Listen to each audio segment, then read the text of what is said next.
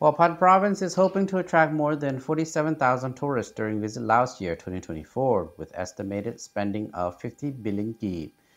And on Friday, kicked off its tourism program in line with the theme of Visit Laos Year, a paradise of Lao culture, nature, and history. ดีตอนหาสู่ดินแดนแห่งอัญมณีแห่งแม่น้ำทองยินดีต้อนรับสู่ประเทศลาวคนลาวมีน้ำใจฮักความปองดองยินดีต้อนรับสู่ดินแดนที่ยังคงเอาใบประเพณีฮีดของแผ่นดินลาวสวยงามแท้ๆแสนมาเที่ยวเมืองลาว Laos simply beautiful Huaphan can boast abundance of all elements of this theme, as it is spectacularly endowed with stunning landscapes, a rich culture, and fascinating historical links due to its being the country's revolutionary stronghold.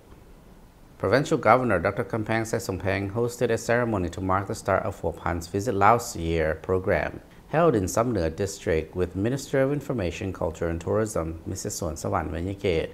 among those in attendance.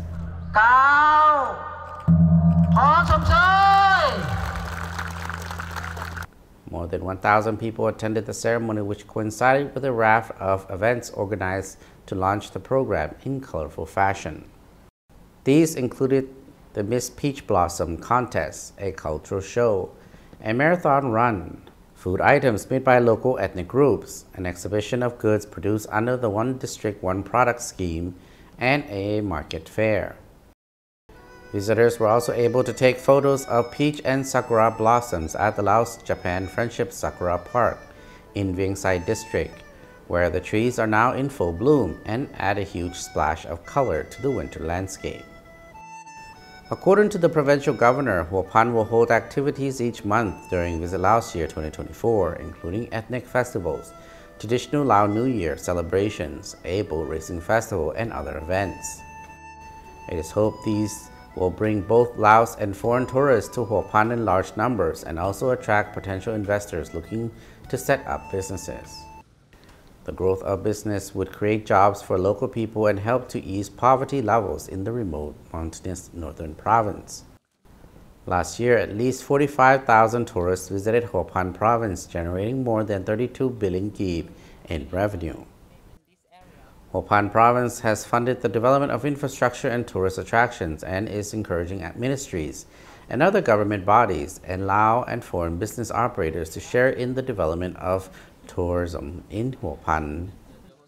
The province's main attraction is the cave system in Vingsai District that housed the revolutionary forces, while they evaded enemy aerial bombardment and spearheaded the country-wide campaign to free Laos from foreign domination. Other places worth visiting are the Nam Nua, Saloi, and Koon waterfalls, the hot springs in Hiam District, the Standing Stones Hintang Archaeological Park in Huammuang District, and Nam Ed Puloi National Park.